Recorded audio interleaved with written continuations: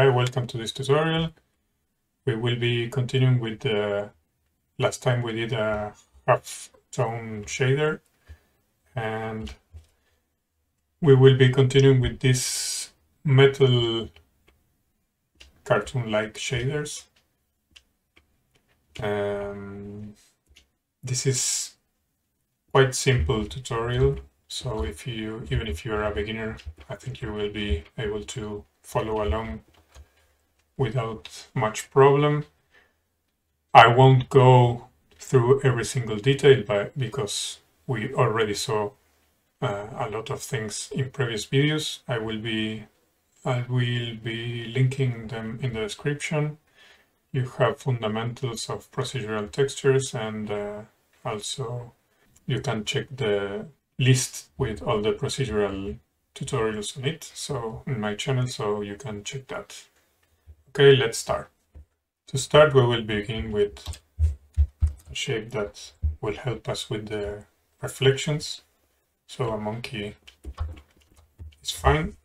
Ctrl 2 to make it a bit more smooth and shade smooth. Go to shading and okay, so the first thing we need is something that reacts to the lighting and it's also affected by the reflections. So create a new material. We will make we will make one, but we will use the color of the gold. We will get rid of this. Shift A to search. That's how I do it. You can do it as you like. And T for texture coordinate. And we will be using, in this case, well, let me show you a bit. First, we will use a diffuse again to capture the light on the object. Then we will use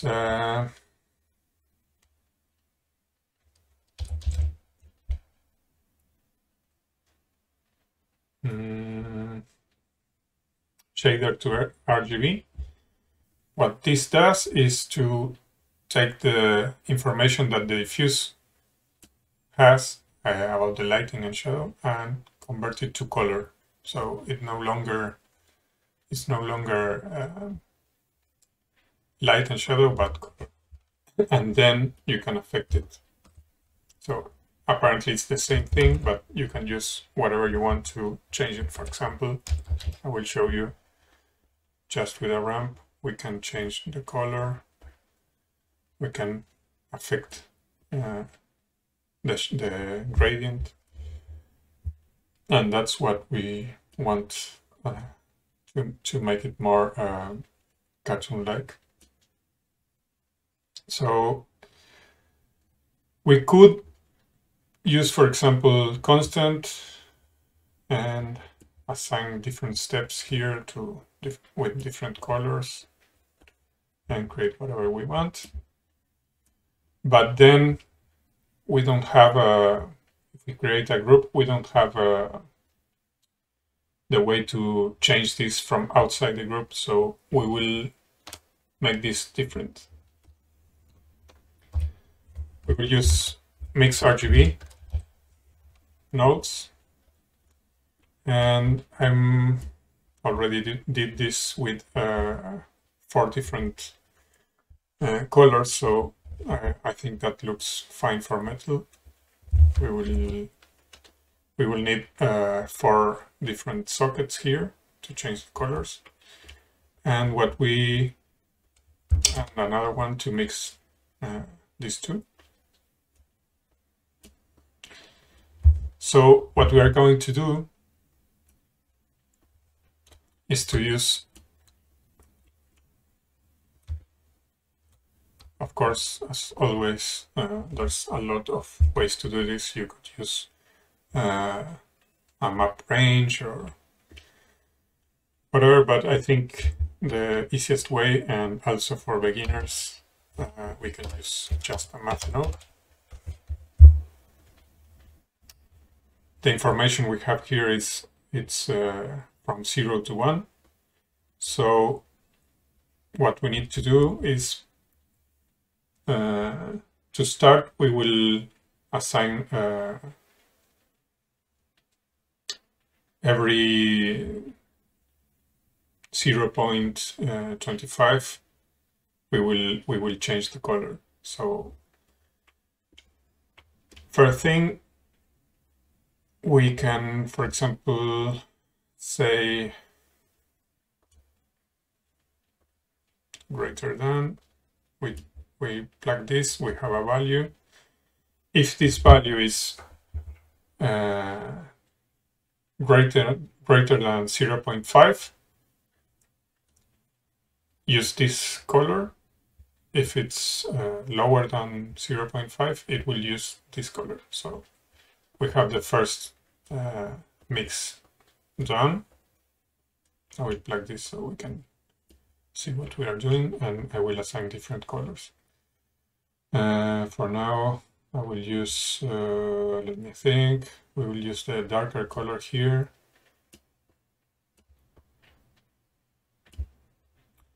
We will use,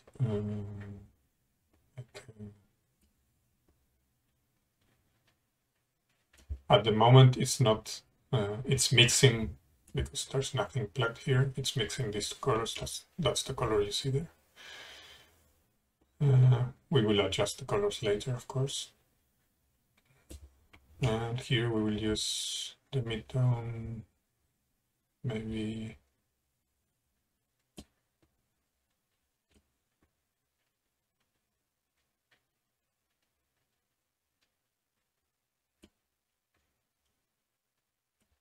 around there. And maybe white for the last, for the highlights. Then I will duplicate this, Ctrl D, Shift D, sorry. And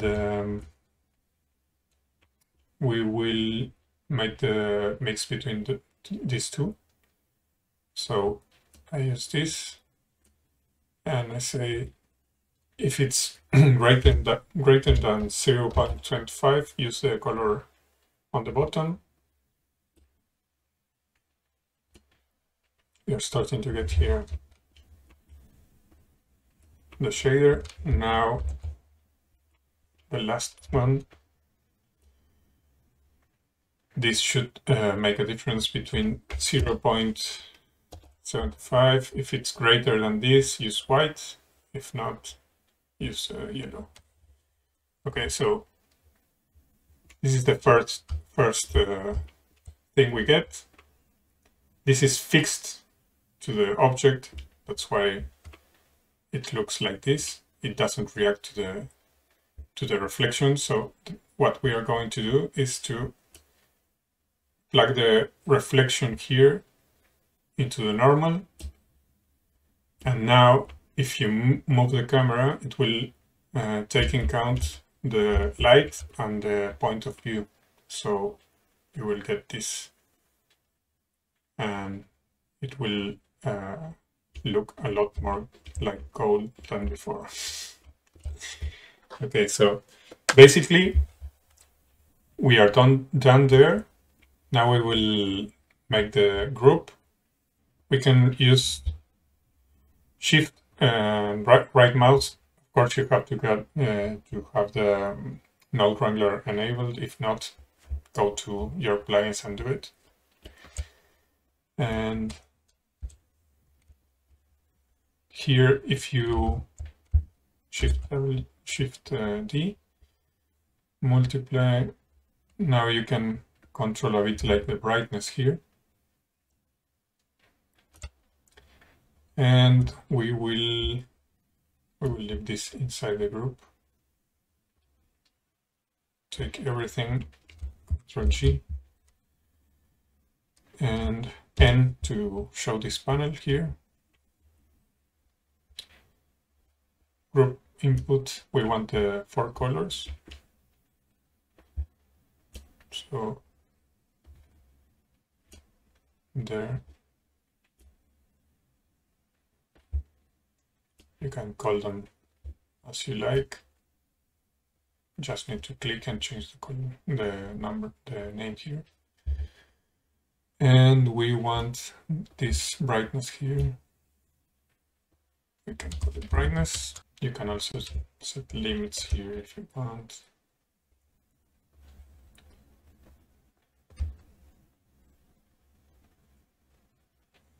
Okay. We can control the brightness there, the colors. We could, I'm not going to do this now completely, but we could also expose this here. We can do it. And limit them and change, for example, how much of the white you want, how much of the midtones and the shadow, for example.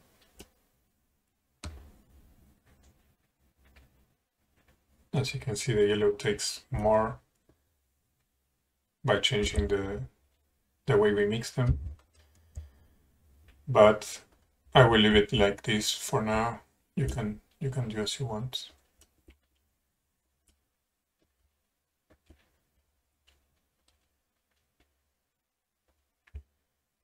And the other thing I wanted to show you is, like I did with the silver material, that you can also add different textures to this to make it just interesting or play a bit with it. So what you do is you take this is our vector. So we can use, for example,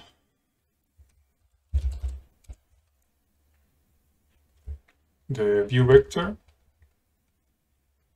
to make a texture that it's like in 2D plane to the view. And for example, I think I used wave.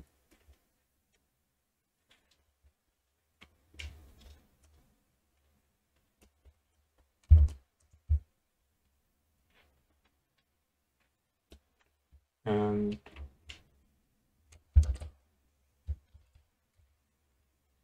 we use mix RGB.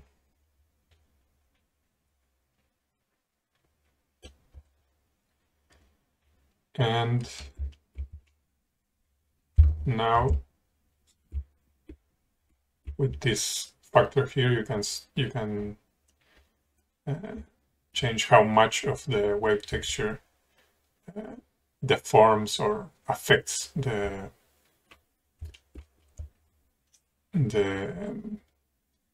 coordinate here.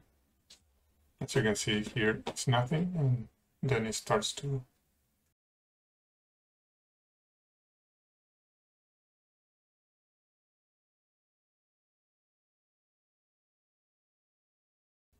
you can change the scale.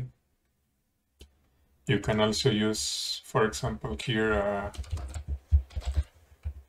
vector rotate and change this to, I don't know, 45 or minus 45.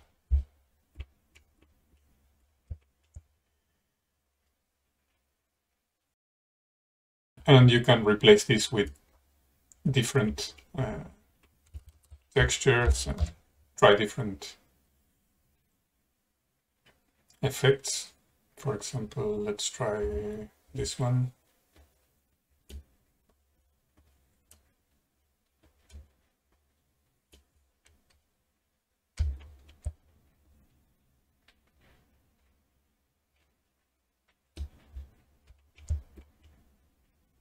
You can always change the amount of deformation there.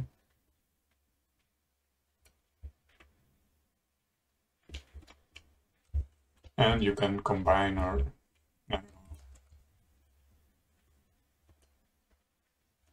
for example, if you pick two of those and change these to white, multiply them.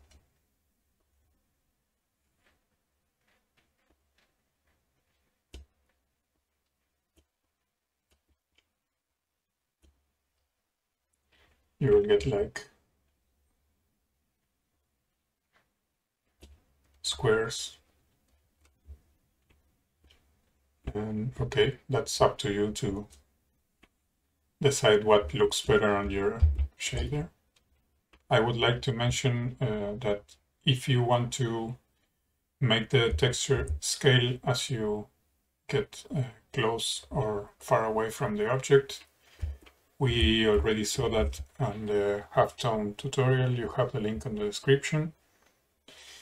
And also someone asked me if there was other ways to create outlines. Also a technique that we saw on the halftone tutorial. You also have, you have a lot of ways, but for example, a simple way to do that is to go to your render properties and activate freestyle. You can set the line thickness there. And for example, now if you render, it will, for example, you can see you have an outline there. It's not perfect, but you can, that's the default settings.